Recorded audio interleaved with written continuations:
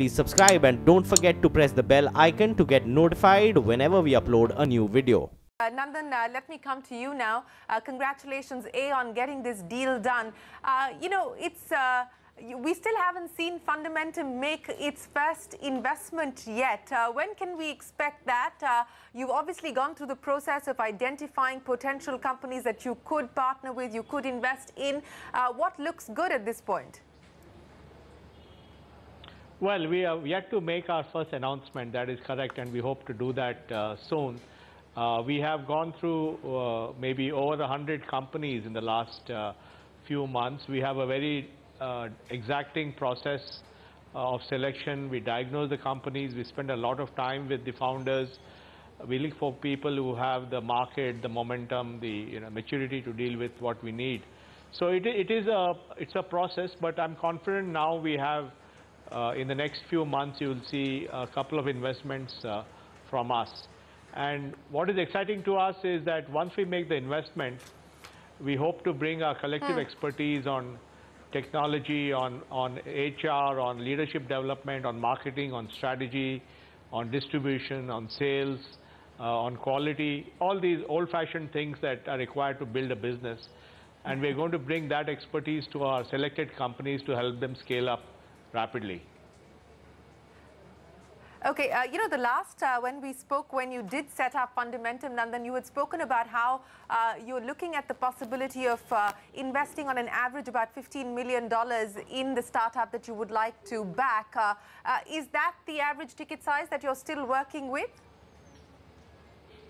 Well, it could be anywhere from, 8 to 15 kind of thing. We are looking at maybe maximum 2 or 3 companies in a year, because it's not about quantity, it's about quality. And it's about selecting these 10, 15 companies in the fund and then working with them and helping them to scale up. And we also expect that as they scale up, we expect that if they have more capital requirements, then we would perhaps go back to CDPQ, because we're seeing this as a whole life cycle approach to these companies. So what we have announced today with Michael and CDPQ is really the first step of what we think is a longer-term relationship. I think this point, if I could just jump in on this, I think this point that Nandan's just made is really important, because you mentioned before a $20 million contribution on our part, which is true, but that's really just the beginning of a much broader relationship. One of the things that we're looking for here and that interests us is that as these companies grow, they will require additional capital, and therefore it's not just the Fundamentum platform itself, which is the starting point, but as companies, if I can put it this way, graduate in size as they grow, then that will create opportunities for us to continue to accompany them as a financial partner as we invest more and more in the growth of those businesses. So as you pointed out, Mr. Sabia, that this is only the beginning of this relationship that you have with Fundamentum, and if required, you could look at investing significantly more than the $20 million that you've committed to today. But would that also mean that you could look at other VCs in India, or would this be restricted to your relationship with Fundamentum? Well, first point I'll make is as an element of our investment philosophy, we tend not to invest in a lot of funds. We manage 90% of our assets ourselves with our own investment teams. So when we select a fund to work with, it's on a very, very surgical process in our minds. We've decided to work with Fundamentum for a couple of reasons.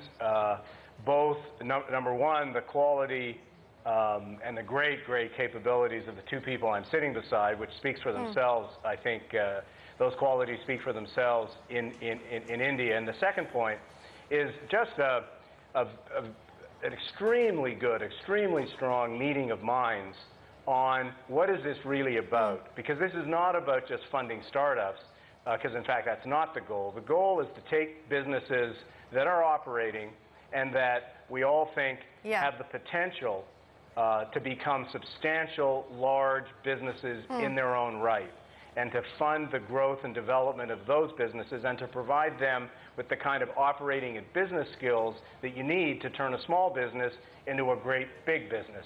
So it's that similarity of mindset and similarity of objective that have led us to want to do this. As to whether or not we would engage with other funds, I don't think Fundamentum is really a venture capital fund in my mind, but I think we would probably be quite hesitant to do so, given that we don't tend to invest in funds a lot. So this relationship we're establishing with Nandan and with Sanjeev is really a unique relationship.